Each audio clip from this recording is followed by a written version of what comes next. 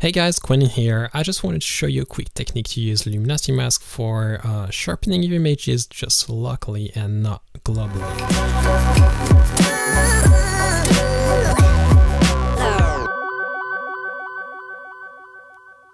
Luminosity masks are a great way to apply something to just a part of the image that has a certain luminosity value. For example, only your highlights, only your shadows, or only your midtones, and you can even restrain it that more. So what we're going to do in this example is add a bit more sharpening to our highlights so that we've got something that is slightly more real and has a more 3D effect. So we are going to start right away by creating a global sharpening that we will then mask away. So to do that, we are going to go into a layer and merge visible while pressing Alt or Option if we've got more than just one layer. If, just like me, you've got only your background, you can just press Command or Control J twice to get two layers. The base of the technique is pretty much similar to what you would do for frequency separation. So one is blur and the other one is sharpening or texture. So the blur, we are going to activate it while disabling sharpening and go to filter and then blur under surface blur.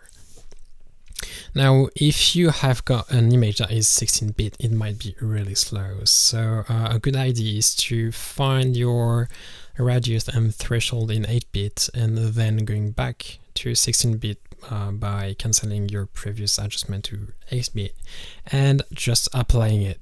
For the purpose of this video, I'm going to keep it as an 8-bit image, otherwise it'd be just too slow. So to find your radius, just push the threshold to the max so that you can see how much blur you get. And what you want to do is blur the area where you want to get more texture. Yeah, I know, pretty stupid, but that's how it works. So just blur until you find something that blurs. For example, here, texture on the cheek, and that should be about right. So then the threshold should be pretty much in the same area. But what you want to do is get everything still blurry, or you want to get more of the sharpening, but keep the rest pretty much intact. So you should have the edge around the head, the edge around the lips, and you know, if you've got that, you should have a good threshold. So for example, if I go all the way down to let's say 7, you see that the texture is starting showing up. That means I'm too low.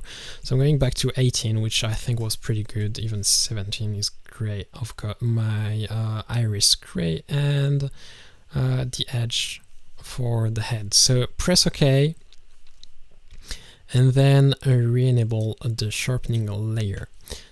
Now with the sharpening layer, we are going to go under image and apply image, just like for frequency separation really. You want to use your blur layer as a source, blending mode to subtract if you are in 8-bit mode, or add if you are in 16-bit mode. But then again, the settings are the same as for frequency separation. The scale is 2 and 128 with invert unchecked for subtract. It's in 2 and 0 with invert activated for 16-bit. So as I said before, I'm in 8-bit mode, so subtract scale of 2, offset of 128, invert unchecked, and I'm going to press OK. Now that I've got my sharpening, I'm going to choose a different blending mode for the layer. Linear light is usually what you use for frequency separation. If I disable the two layers here, you see no difference.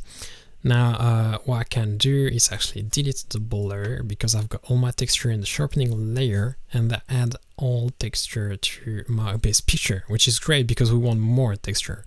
But you can also change the linear light blending mode to overlay if you want slightly less of sharpening.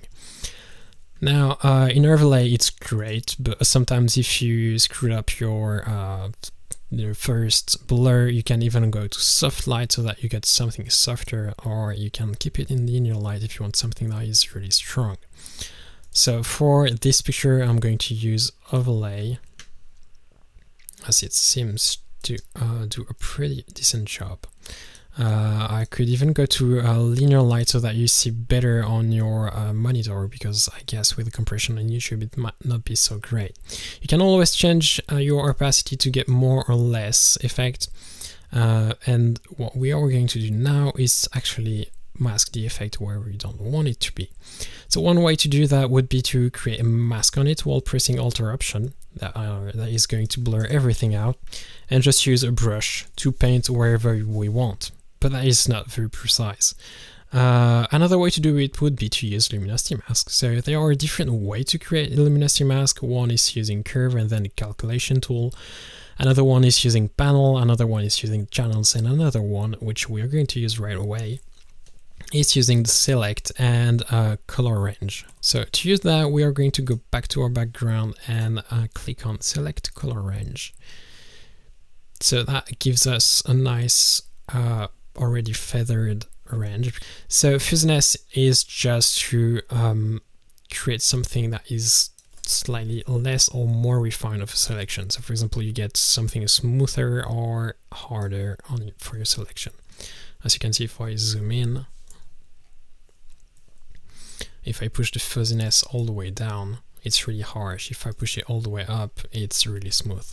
So just find one that feels right for you, because if you select something that is too harsh, the sharpening is not going to look great, because it's going to add some kind of weird contrasts between tones.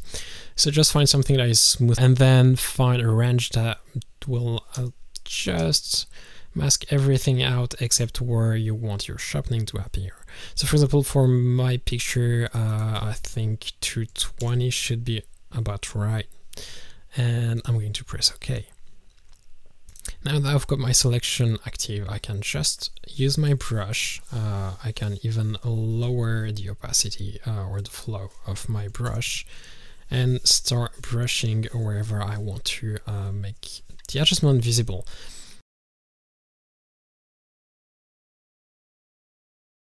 And that's about it. So we've added just a bit of sharpening on the highlights, and it should be visible now.